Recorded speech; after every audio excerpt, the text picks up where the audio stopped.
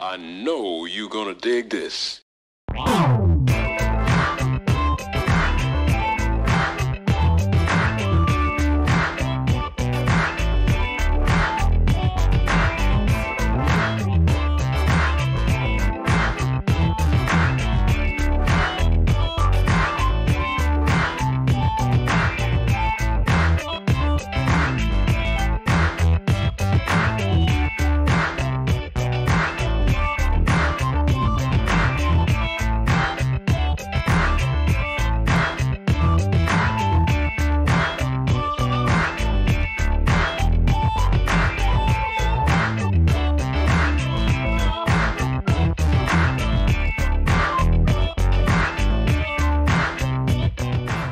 This is Rhine McLin, host of the Funk Music Hall of Fame and Exhibition Center's award-winning show, Funk Chronicles, recorded live here at DATV Studios in Dayton, Ohio. Zooming in all the way from Las Vegas, Nevada is Mr. Bill Nunn, songwriter, keyboardist, and producer with the funk group Rick James and the Stone City Band. Welcome and thank you for agreeing to come on our show. How are you? Oh, I'm great. I'm great. And thank you. I really appreciate it. This is quite an honor. Well, we're going to get started. And the first thing I want to start off with is, how did you get interested in music and work your way up to being with Rick James? Oh, getting into music, I mean, my dad was a sax player and tremendous vocalist.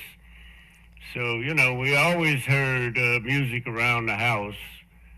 And a neighbor, friend of my mom's, gave her an album. Walk on the Wild Side was on the album. It was Bashin' by Jimmy Smith. Edith Ingram and my mom, they were in the Columbia Record Club. You remember that? Oh, yes. Yeah. You pay like, what, 99 cents and you get 120 albums? You know, so yeah, I heard Jimmy Smith, and I don't know, I got bit by the organ bug. So I just really, turned me out on it. Billy, how old were you when you started?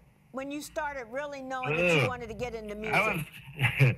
I was actually about 16, 17 years old. I was in high school, and there was a guy, Jimmy Davis, who was a year ahead of me at our high school. And when he graduated during the summer, I'd go over his house, and he'd show me, a couple of things that, I was wondering about. And so he helped me a great deal.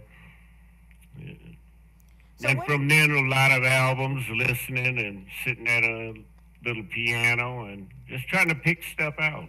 So how did you know that the organ was what you wanted to play? Like I said, I look back now and I still don't know. But it was something about that album, Bash and on Verve Records by Jimmy Smith, that I don't know. Like I said, I always call it the organ bug bit me, but yeah, thank God. well, now, how did you learn to play the organ? Like I said, between the little tips and stuff that Jimmy Davis would show me, basically I just listened to all the albums, all the organ players that were out there. So Jimmy Smith, Jimmy McGriff, Jack McDuff, And I'd sit at the piano and try to pick notes out, So basically, you were self-taught. Oh, yeah, right. Okay. Yeah. As they would say, you played by ear. Yes, ma'am. Okay.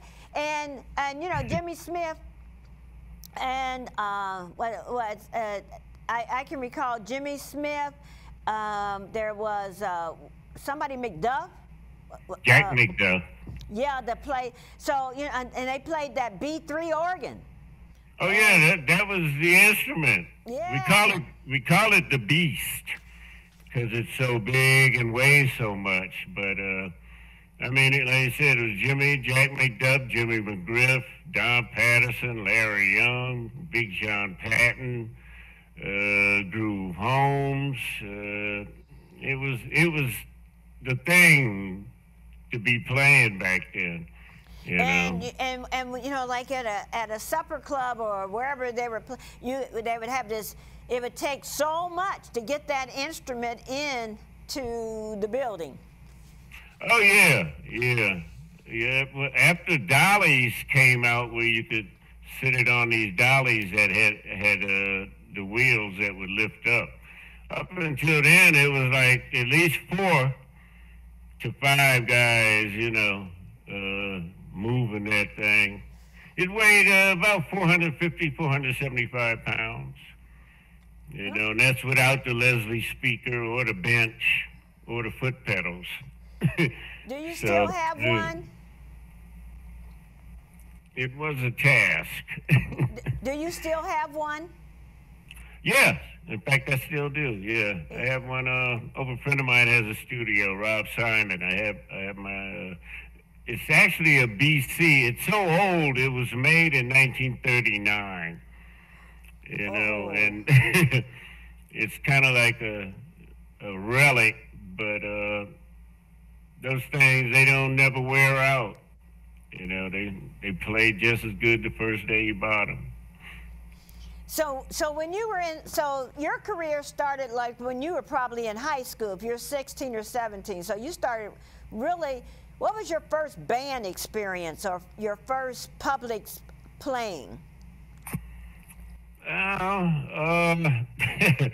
What's funny, in high school, the first band experience, I was singing, actually. I was with, we had a group called the Four Andantes, and we'd go from high school to high school singing a cappella before our high school jazz band played. So it was like me, Levi Ruffin, Roger Brown, Calvin Moore.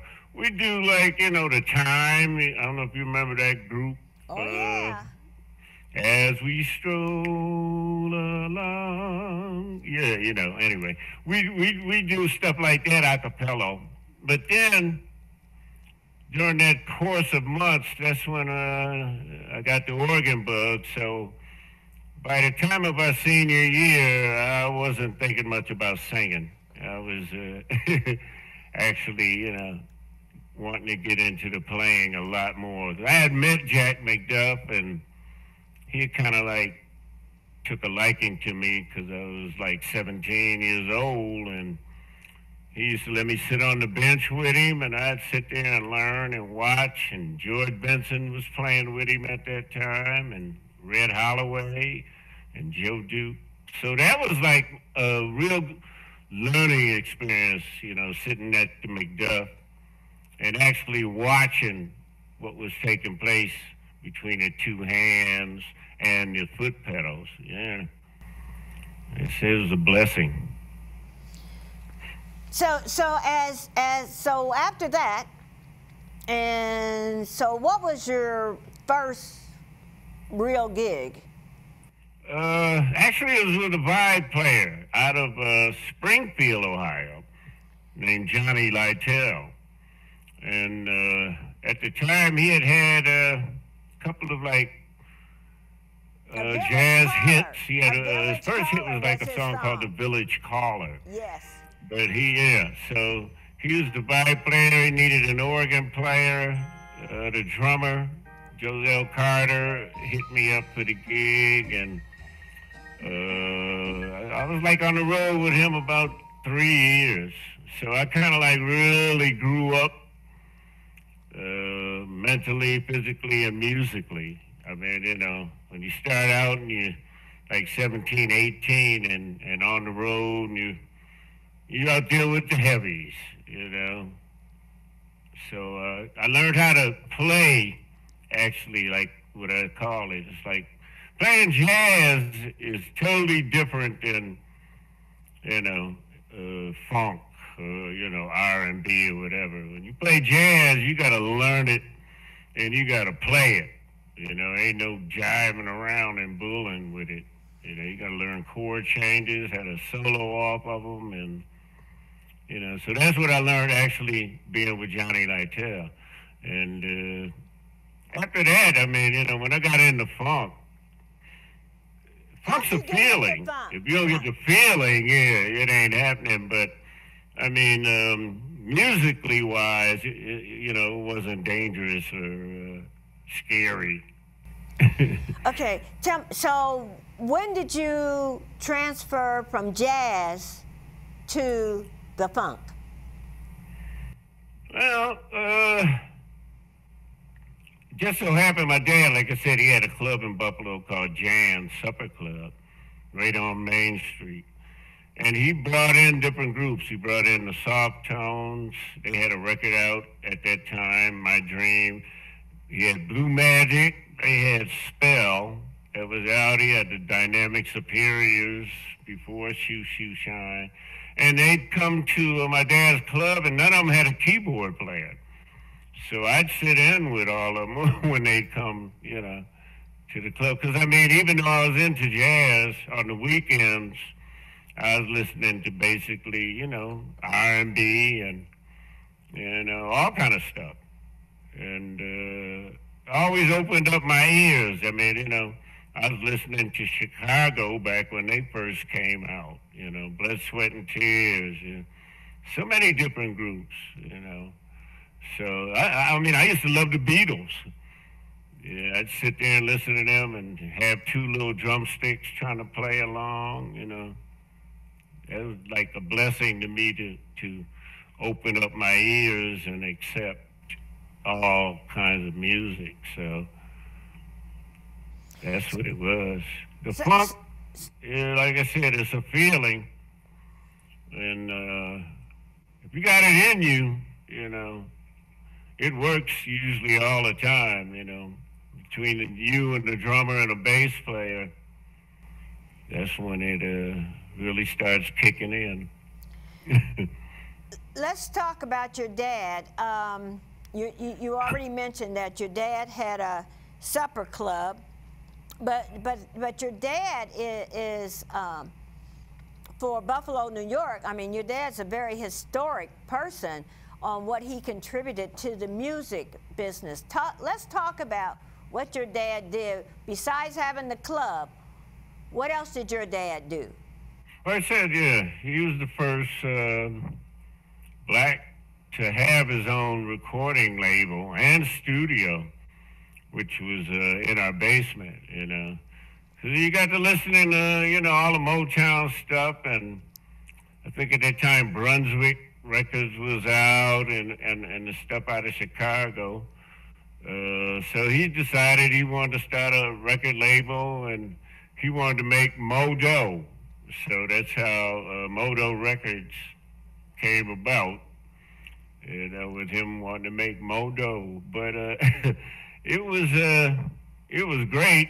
I mean, my brother Bobby, him and the guy across the street, they had a group, Bob and Jean, and they put out some local hits back then.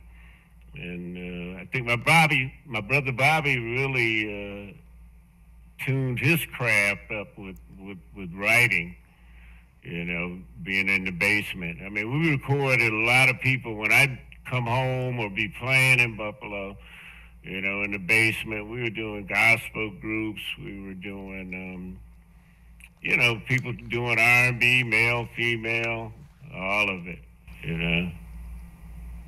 So how long did the studio last? The record label last? Wow. Exactly, I'm not sure. It had probably at least a good 10 years or more, I mean, till he got to the point where, you know, he was just kind of tired of, you know, doing all the recordings. But a lot of the stuff that we did in the basement is being used today. One of the songs from Bob and Jean is in the Tyler Perry movie, Why Did I Marry Two? And then one of them's in Forrest Whitaker movie, I think, something about a honeymoon. But what's funny, the stuff we did back in the 60s is now being, licensed and placed in different spots. He did have a vision, Oh, yeah, and he had a vision, and he goes, and he has a historic notation. And, that's extremely important because what I read about him was that he was started out not only about the Modo, but the fact that it was another way to take kids off the streets from getting in gangs and being allowed to do musical expressions. Oh yeah. A lot of people used to be in that basement.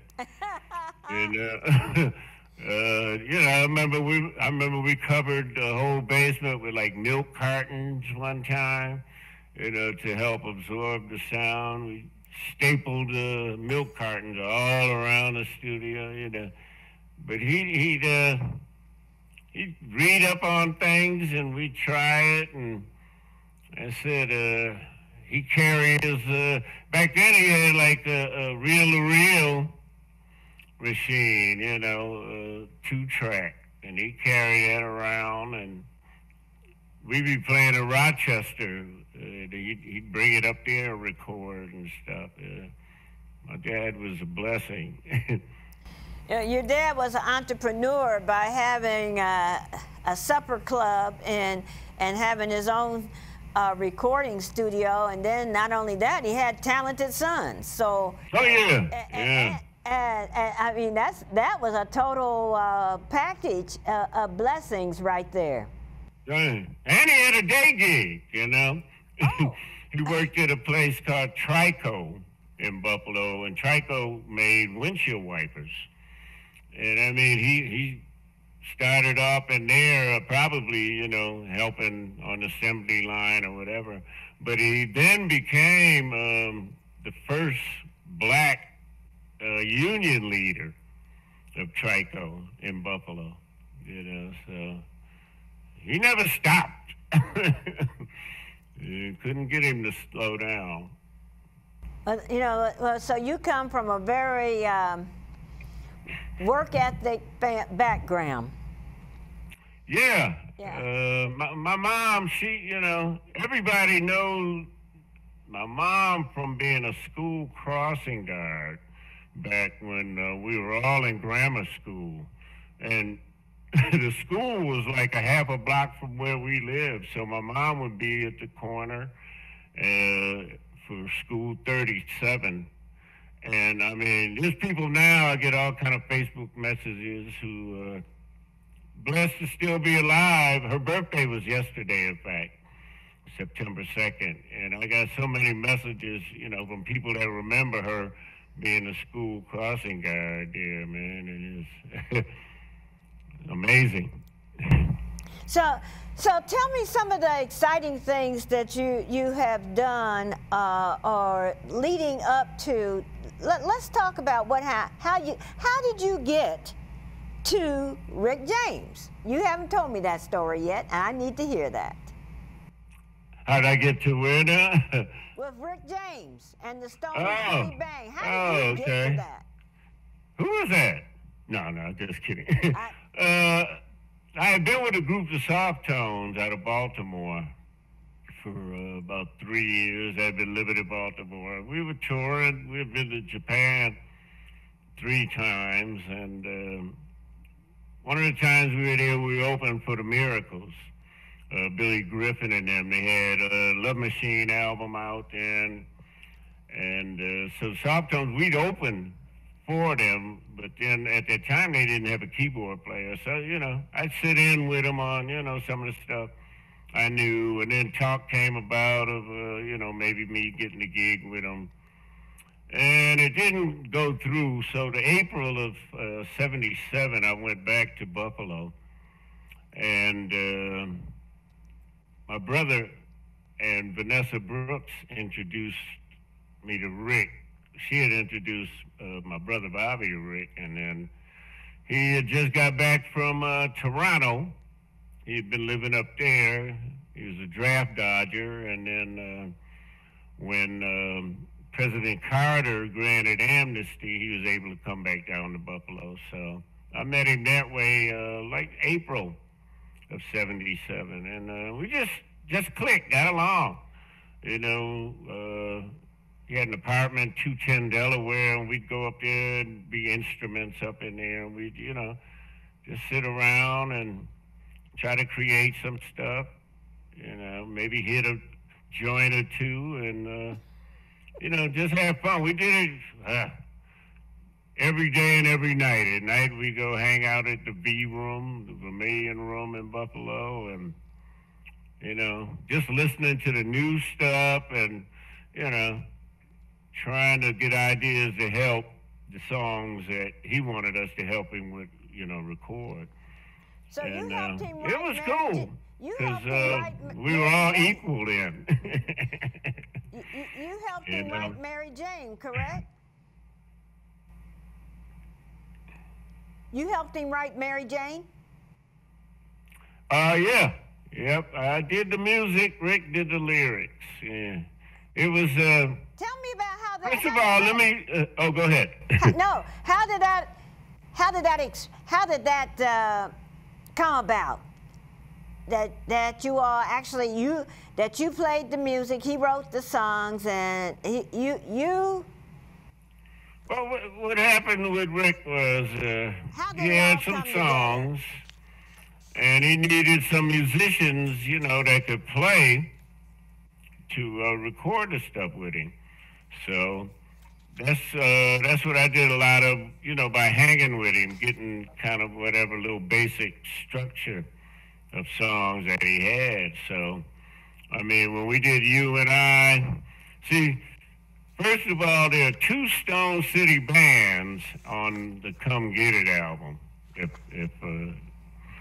Stone City Band was basically a concept Rick had for his group, but the musicians that played on side one of Come Get It, that's You and I, Sexy Baby, there's whatever songs are on the first side, consisted of Lorenzo Shaw on drums, his brother Richard Shaw on bass, my brother Bobby on keys, myself on keys, and Fast Freddie Rapello on guitar. That was basically the rhythm section for Stone City Band, as he called it. The Brecker brothers came down from New York and put the horns on the first side of the album. They were on You and I and the other songs that are on there with horns. High on Your Love Suite, which made it on the Bustin' Out album, the second album.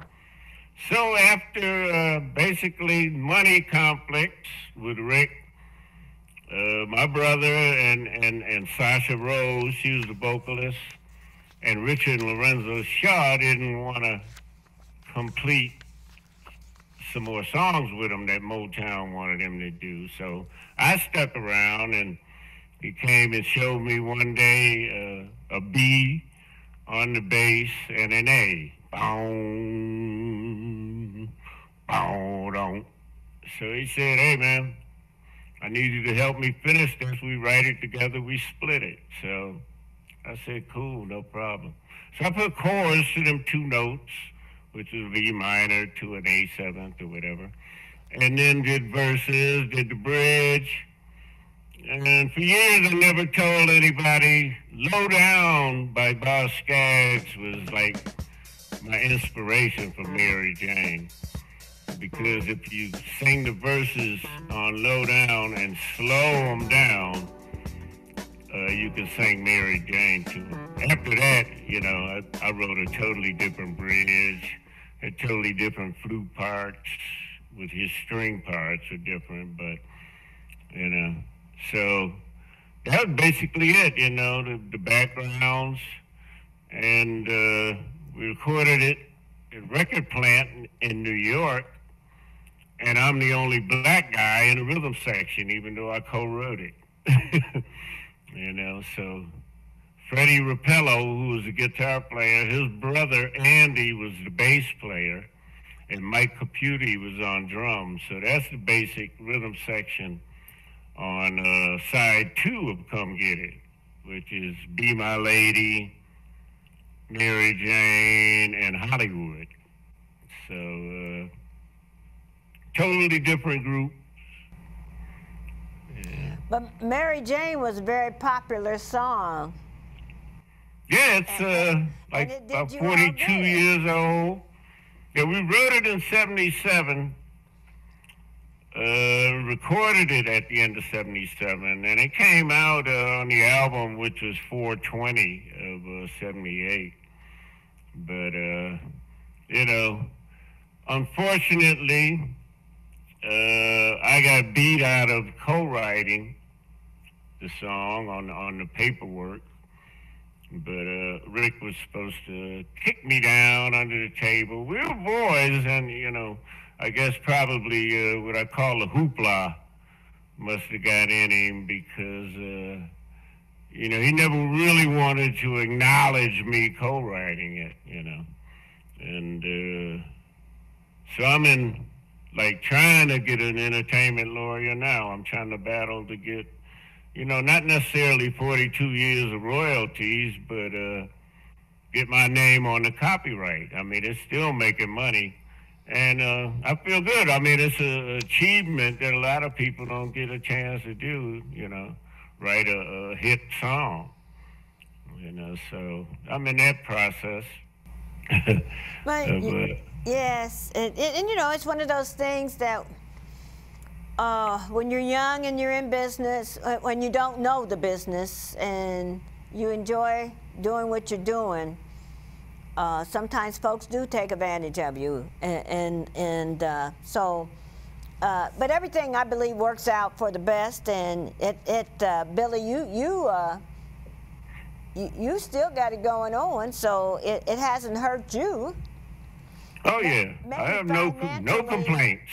You know, I said God gave me this gift to play, and I'm still at it. You know, it's unfortunate Rick is gone. He's been gone, what, 15, 16 years. And I still get a chance to, you know, try to help people, try to enlighten people, you know, lift the spirits, you know, with my music. You know, I'm working on a TV show of mine, None at One, and trying to do a video book, actually, called Don't Start Me to Lying, which was my mom's favorite saying. Back in the old days, somebody be gossiping and asking, and she say, look, don't start me to lying. So that's kind of like what my video book is about, which will unveil some, you know, musical secrets and you know, stuff like that. You got inducted into the Buffalo Music Hall of Fame. Tell me about that experience. Oh, that was, it was, I got a call from one of the guys back there. I think it was Richard Sargent or something, and he said that you're being nominated for 2015 Buffalo Hall of Fame Awards. And I was like, oh, wow, okay, cool. I did a lot of paperwork because in actuality, a lot of people back there didn't know who I was and stuff. So I had to, you know, just come up with some documents, couple of album cover pictures or whatever, you know. But I flew back, and the same day they were processing the do-rags in the Hall of Fame back in Buffalo. But I mean, it was a great, unbelievable, unexpected experience, and I just wish my mom and dad had been alive to see it, but I know they were looking down. But I mean, it's who would have thought? But I just wanted to highlight that because that is such an accomplishment, especially to be recognized in your own community. Oh yeah. And I said it's a blessing to still be alive and playing. So tell me now, Billy, what are you doing now? Well, like I said, right now I'm trying to work on this TV show, None at One, and it's like a musical comedy, tutorial, informative interviews, live stream jams. It's like big ball of entertainment. I have like different co-hosts. I have Mr. Levi Ruffin, who was other keyboard player with Rick, and we'll probably do like a Chappelle, Charlie Murphy thing, because Levi was there through all the drama of Rick, Tina, Mary Jane Girls, Process of the Do-Rags, Val Young. I mean, all the things that were happening in the Stone City Band camp and everything. A lot of funny stuff, a lot of tragic. But he'll be telling tales with me, and we'll be doing some jams together, and we'll do tutorials showing people what we really played on Rick's stuff. I've seen a lot of people play it and not exactly correct. They have it wrong, but that's no problem. So we'll be doing stuff like that, and I'll be doing like organ B3 tutorials also, showing licks that Jimmy did and McDuff, and everybody's doing piano on YouTube. You say how to play such and such. You punch it in. Some great players showing you the right chords and everything, but nobody's doing any organ, not the real way. Okay, so I'm going to try to do that. And then, like I said, the book, video book, just trying to keep busy, especially with this craziness around us. With the COVID. Yeah. Are you still playing? Are you still doing any gigs or anything like that? Well, since pandemic, haven't been in any gigs. I mean, I've been over a few close friends, either doing recordings or, we'll sit up in there and do a little bit of jamming between maybe 3 or 4 of us. But I think it's going to be a while before they get entertainment back in the casinos.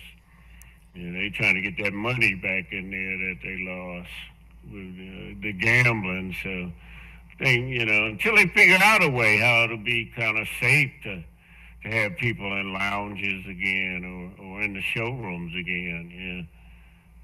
Sometime next year for sure, if then. Well, I'm going to ask you to name me 3 highlights of your career so far and 3 learning experiences that you've had from your career thus far. I mean, I said I look back and I've had some of like the, greatest experiences that I can't sum it up. I mean, it's just like insane. That's why on my website, billynunn.com, I've got so many pictures, luckily, and back then everybody didn't have cameras and especially videos, but I've been blessed, with a lot of footage from different situations and a ton of pictures. I'm still, I'm still at it and still. Probably the best is yet to come, really. What about some of your experiences while traveling in Europe or Japan? I mean, that should be unique experiences that when you went to Japan and Europe. I mean, yeah. I think with the soft tones, I went over there, Japan with them at least 3 times. It may have been 4. 3 times with them. Then I was with the Buck Ram Platters, which was an experience. We went to Osaka, well, you know, which I'd done with the soft tones also, but being a member of the Buck Ram Platters, Buck Ram was the gentleman that wrote all the hits for the Platters, Only You, Great Pretender.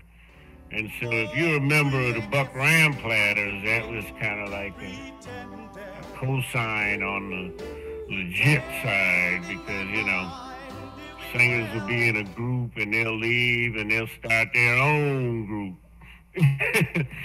You know, so there have been a few Platters around, a few coasters, a few drifters, but depending on which ones you were with, depended on your status of basically like getting the props on it. But the Buck Ram Platters were like supposed to be the legit Platters because of Buck Ram and Gene Bennett, his wife. Yeah.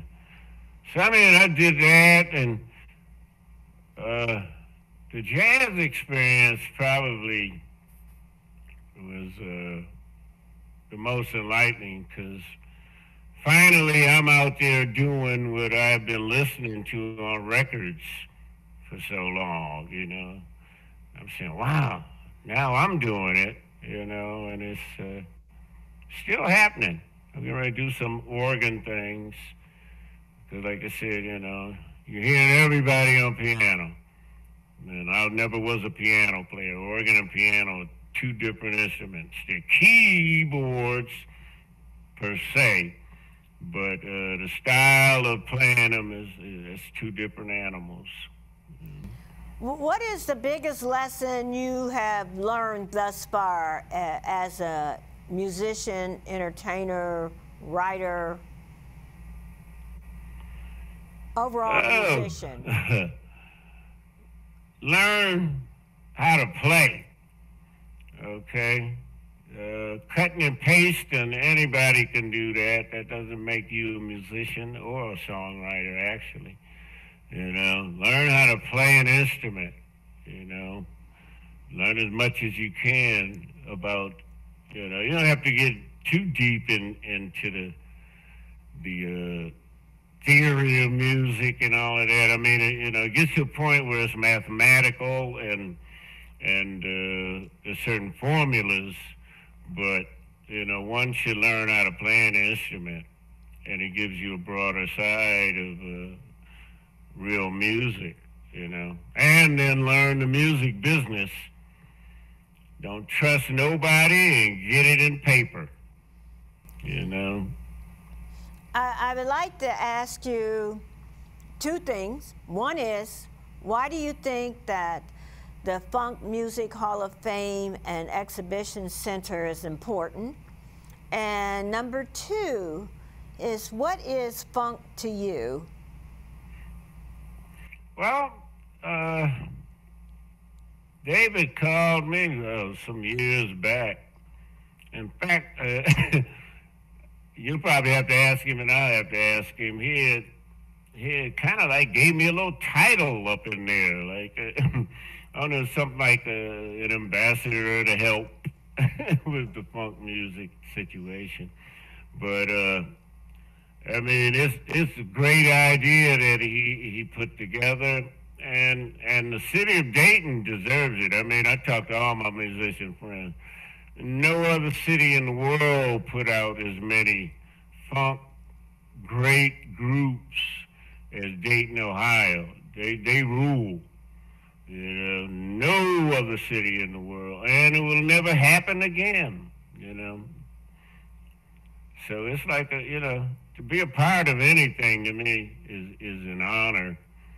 You know, because who would have thought? I mean, it's not promised to none of us.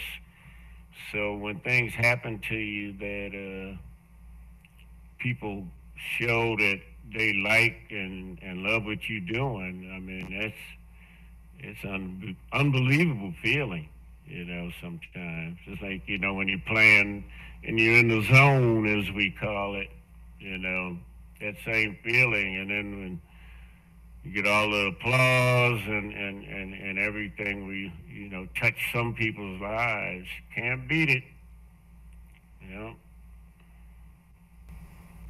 Thank you so much. That was just so inspiring. Oh, we finished? You have something else you want to tell me, Billy? I'm just playing now. Yeah. Maybe, you know, one day I'll probably do a part 2 or something, yeah. Yeah. No, but I really appreciate it, though. Well, I've really enjoyed the interview, the fact that we have been able to talk about your dad and his vision and his historic notability in Buffalo, New York. You receiving, being inducted into the Buffalo Hall of Fame. Those are all extremely important, and it's important that if we don't tell our story, nobody's going to tell it, and we have an opportunity to share with so many people about what a Billy Nunn has done and is doing. I thank you. I thank you. And hey, any lawyers out there, hit me up. All right. Thank you. Appreciate it. This is Rhine McLin, host of the Funk Music Hall of Fame and Exhibition Center's award-winning show, Funk Chronicles. Until the next time, keep it funky.